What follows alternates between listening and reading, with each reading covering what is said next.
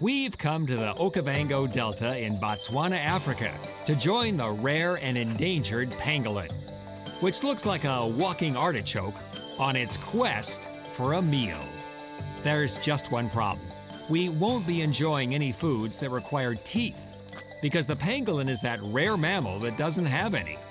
That kind of limits our culinary choices, doesn't it? Well, not if you're a pangolin.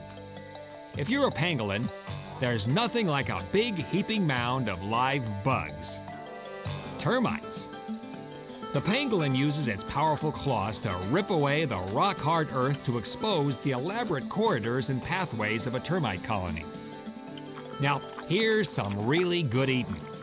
Who needs teeth when you've got a tongue that's stickier than a movie theater floor? A typical mound like this has millions of termites, ripe for the plucking.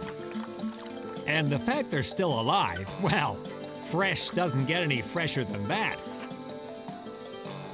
Hey, with a feast like this, who needs ketchup?